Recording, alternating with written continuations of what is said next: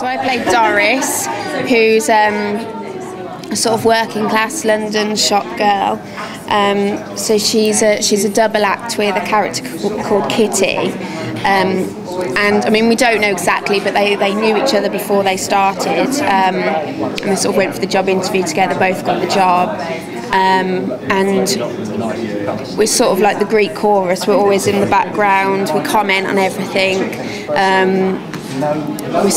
We're quite bitchy and giggly, and as you don't really know much about us personally, but as the series goes on, you'll get to know us more, and our characters sort of get bigger, and you get to know a bit more about our home lives. And were you surprised by anything about the life of a shop girl in that period? Did you find out things that you didn't know about?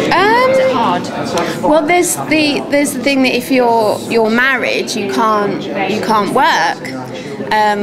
So that was quite interesting to find out. I mean, I worked in retail for years, so luckily it came very natural to me, standing behind counters doing nothing, folding up stuff. But we only work in accessories, and there's only so many times you can fold the same glove and make yourself look busy. Well, I actually left EastEnders 3.5 years ago, so it wasn't that recent.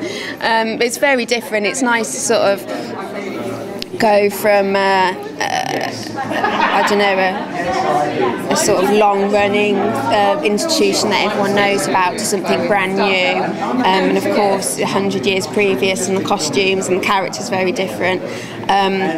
But we were just saying it's quite weird doing press for something, because normally you've finished it and you leave it 6 months and then you talk about it, but obviously with EastEnders and soaps and stuff, you're always filming and interviewing, so it's not as strange for me as it is for you. No, this is the first time I've ever started sort of doing press on something that I haven't finished, because normally you kind of forget about it and then you think, oh yeah, no, I forgot I did that, and then you sort of start up, but I've got to go to set this afternoon to shoot some of the endings.